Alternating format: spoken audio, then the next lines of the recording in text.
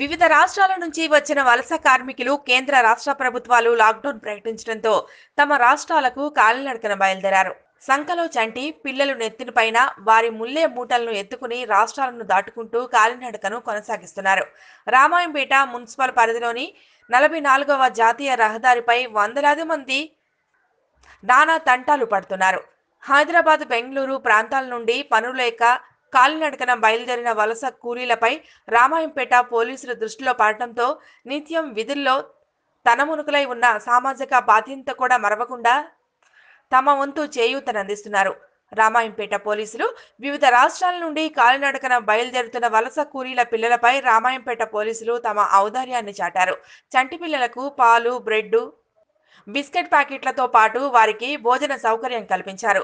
పోలీసులు చంటి పిల్లలకు అందించిన పాలు, బ్రెడ్ ను చూసి చంటి పిల్లలు చూపిన తమ ఆకలి ఆనందాన్ని చూపర్లకు కంటతడి పెట్టించింది. జాతీయ రహదారిపై కాలినడకన వెళ్తున్న వలస కార్మికుల 34 మంది చంటి పిల్లలకు రామాయంపేట సిఐ నాగార్జునగౌడ్ ఆధ్వర్యంలో వారి ఆకలి తీర్చే విధంగా పాలు, బ్రెడ్, బిస్కెట్ తో పాటు భోజనాలు అందించారు. ఈ కార్యక్రమంలో SI Mahender, head constable Murali, constable Nagababu, Laxman స్వామి, వినయ్, తుకారాం, సాజిద్ తదితరులు పాల్గొన్నారు.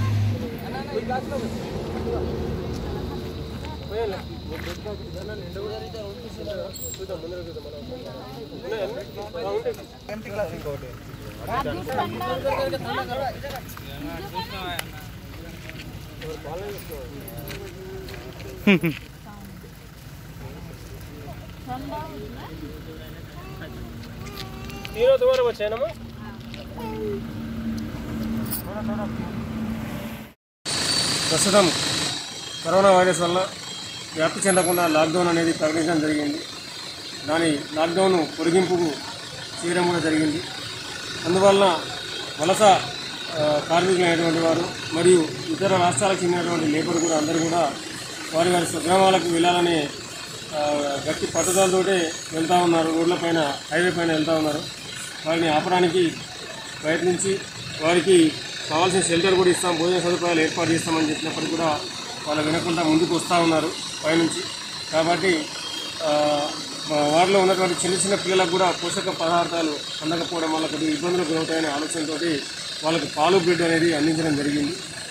దయచేసి ఈ యొక్క లాక్డౌన్ సంబంధించిన నియమాలు అందరూ పాటించాలని చెప్పేసి, సామాజిక దూరాన్ని కానీ తర్వాత ఇతర సూచనలు అందరూ కూడా పబ్లిక్ పాటిస్తూ స్వీయ నిర్బంధాల్లోనే ఉండాలని చెప్పేసి ఈ సందర్భంగా తెలియజేస్తూ, అలాంటి వారికి అందరం కలిసి సహాయం చేద్దాం, వారిని ఇక్కడే ఉండేలా చూద్దామని చెప్పేసి ఈ సందర్భంగా తెలియజేస్తున్నాం.